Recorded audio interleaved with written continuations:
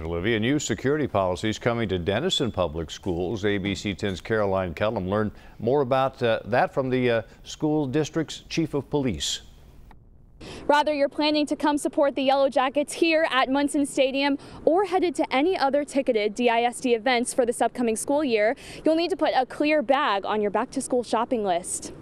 Denison is moving to a clear bag policy for all events and activities held at DISD facilities.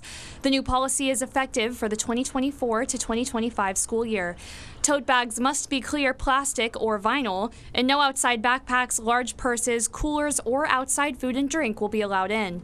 The school district believes the new policies will improve safety. When you bring in clear bag policies, there's no question about what's in the bag. It's a policy that, again, is designated specifically to enhance the safety of our district, our fans, our students, and our employees.